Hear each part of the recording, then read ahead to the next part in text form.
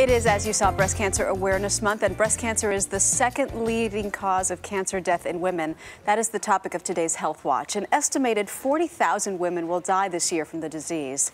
Joining us this morning to answer some of your questions are CBS News medical correspondent Dr. Jennifer Ashton and early show contributor Dr. Jennifer Hartstein, a psychologist, pretty in pink to support the cause. Good morning, ladies. Good morning, Maggie. Let's get right to the questions. The first one comes from Facebook. David wants to know, I heard guys can get breast cancer too. Is that true? If so, what is the difference between men's breast cancer and women's breast cancer? Dr. Ashton? Well, the first thing, Maggie, is that most men have no idea that they are at risk for breast cancer. Now, while it's much less common in men than it is in women, it accounts for less than 1% of all breast cancer cases. It can be just as aggressive.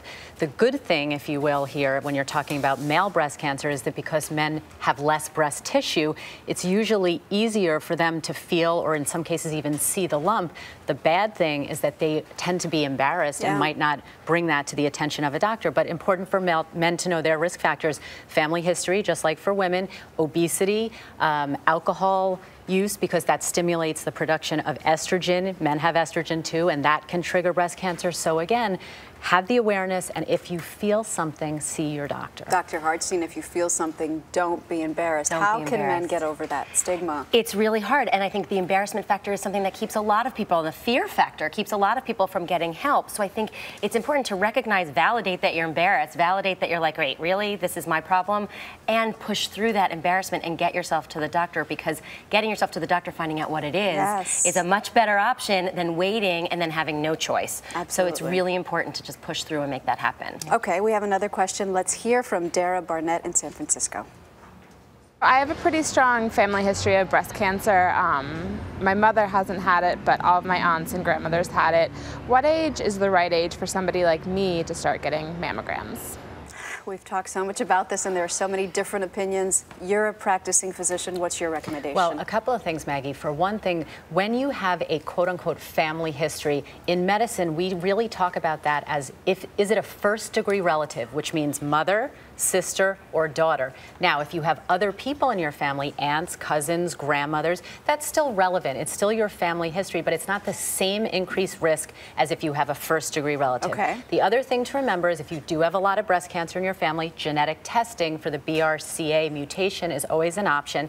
And lastly, the question about when to start screening, there is no firm guideline for that. What most practicing physicians will say is 5 to 10 years before the youngest person in your family was diagnosed. So if that person was diagnosed at age 40, we'll start at age 30 with things like mammograms, possibly MRIs, and definitely in younger women, ultrasounds. So for Dara, what age her aunt or grandmother was diagnosed? 10 years before that. Okay. Right. All right, let's hear from Larry Haney now in Los Angeles.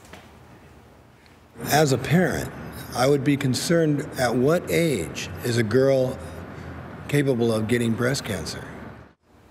Well, actually, let's start with you, Jen. Luckily, a lot of parents worry about this. It's very, very rare, but just last year we heard of a girl as young as age 10 who was diagnosed with breast cancer. Rare doesn't... 10 years of age, and we know now that girls as young as 7 years of age can start breast development. So as they go through puberty, Jen and I talk about this all the time, when their bodies change, that's the time that you really want to speak to your daughter. Girls know about breast cancer because the chances of them knowing someone whose mother is dealing with it, it may be in their consciousness, in the background of their mind. It can generate anxiety. So start teaching them about their body and give them the facts so that they're not afraid. So you agree when they start puberty? And what's the best approach? Well, I think you have to really teach them, you know, even a little bit younger, we're starting to have those talks about what their body is, how it develops, all those things. So you want to talk about what's normal breast development, what do breasts look like, how do they change over time. And in puberty, they're going to change a lot. And Jen and I were talking before of the importance of families talking about any sort of history and how that's going to impact their bodies, and talk about the fear that might be in there, because it does elicit fear all the way around. And it's important to keep that communication as open as possible. Okay, we have another question from California. Here's Michelle Kirk. My question today is for families trying to help one of the members with a cancer diagnosis. When is a good time for them to seek professional help? Great question, Dr. Hartstein. What do you suggest? I think you have to really know the person who's diagnosed. So some people are going to be very stoic, and they're not going to want to go get any sort of therapeutic help, any mental health, they're not going to want to do that. But you as the caregiver might really need to do that. So you have to be aware of what everyone's needs are. And I think it's so important to keep that option open, have resources, have supports, talk to the doctors who may have a lot of great support options for you and for your family. And if you as the caregiver need it, or your kids need it, or any other family members need it, provide it for them and keep that option open as an open dialogue of, hey, maybe talking to someone about this mortality issue or this question might be really helpful. And I think you have to read that. And also, Maggie, it's a good opportunity to remember when you get that diagnosis, a second medical opinion is always a great idea. Yes. All right, lastly, a question from Twitter. Allison Joe writes, are there certain lifestyle habits that would help prevent breast cancer? Dr. Ashton, we've talked about this before. Well, right. Bears repeating. Absolutely, it bears repeating. You can't change your family history, but what you can change is what we call environmental or behavioral lifestyle habits. Diet, low in animal fat, high in fruits and vegetables, very important. Exercise, even if you don't continue it, exercise done in the past has a big protective effect on reducing your risk. And then limiting alcohol use, especially in the younger age group. Teenagers shouldn't be drinking at all, but young 20s, that can have a protective effect. Less alcohol, the better. And lastly, breastfeeding has a huge and significant effect on reducing the risk of breast cancer. These are all things we can do.